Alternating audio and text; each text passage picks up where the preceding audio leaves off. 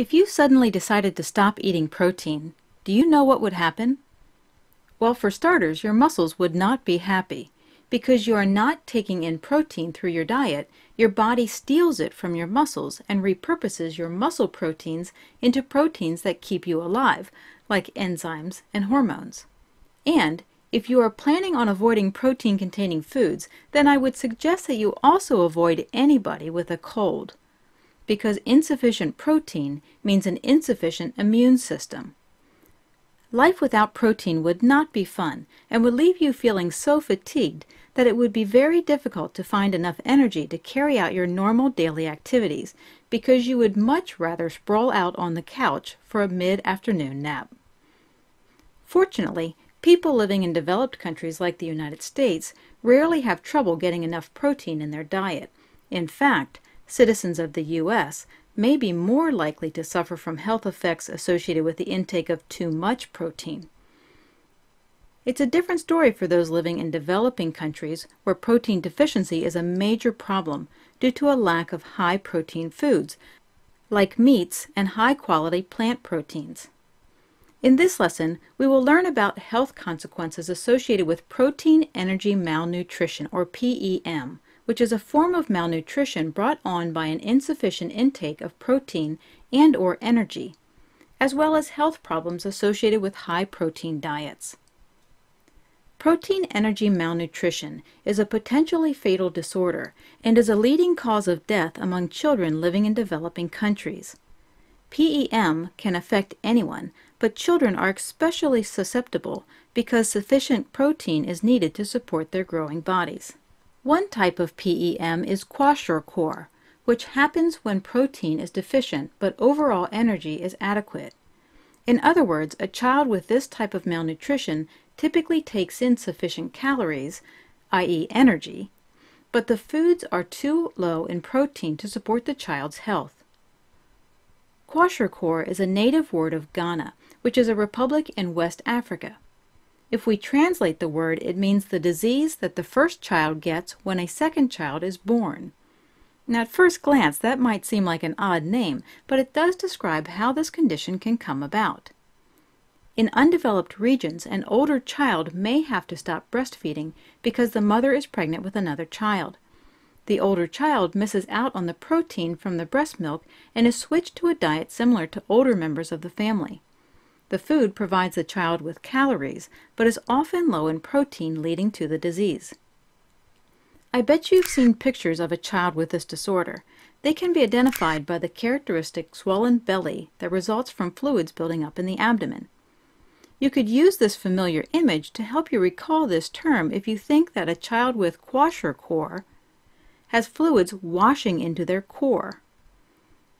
Sufficient protein is needed for proper growth and immune function, so a child with kwashiorkor will have slowed growth and be prone to infections. Another form of protein energy malnutrition is marasmus, which happens when both protein and energy are deficient. A child with this disorder is not going to get enough calories of any type. Knowing this makes it easy to see why the word marasmus, which is the Greek word for to waste away, is used to describe this form of malnutrition. A child with marasmus will look emaciated because the muscles and body fat are burned up to provide energy. Children with marasmus will suffer from some of the same symptoms as children with kwashiorkor, such as an impaired immune system and slowed growth, but will not have the characteristic swollen abdomen due to the overall wasting away of the body. In contrast to the health effects we have been looking at associated with a lack of protein, we see some people in developed countries choose to follow a high-protein diet or use protein and amino acid supplements in hopes that the additional protein will improve health and boost muscle growth. Supplementation is rarely needed to meet basic protein needs in places like the U.S., and there is only weak evidence to support any noticeable health benefits from increasing protein intake over the required level. To understand why, it might help you to think of your body as a reservoir guarded by a dam. If you put too much water in a reservoir, the excess will spill over the dam and be lost. Likewise, if you feed your body more protein than it needs, the excess will spill out through your kidneys as the nitrogen-containing waste product urea, and be lost through urine.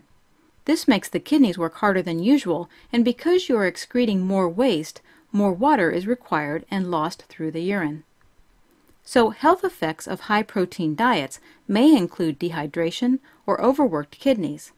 This extra work by the kidneys might not be a problem for an otherwise healthy individual, but could worsen problems in a person with existing kidney disease. High-protein diets also tend to be high in saturated fats and low in fiber because the main foods come from animal sources. A diet high in saturated fat and low in fiber can be linked to an increased risk of heart disease and cancer. Let's review. Protein energy malnutrition, or PEM, is a form of malnutrition brought on by an insufficient intake of protein and/or energy. PEM is a potentially fatal disorder and tends to affect children. One type of PEM is kwashiorkor, which happens when protein is deficient but overall energy is adequate.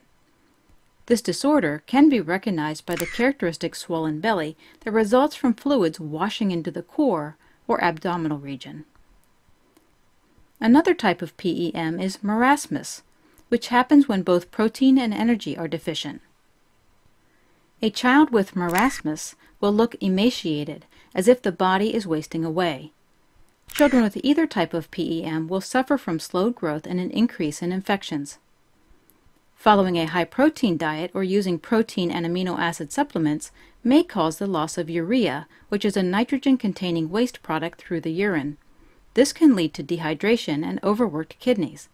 And a high-protein diet often contains foods that are high in saturated fat and low in fiber, which has been linked to an increased risk of heart disease and cancer.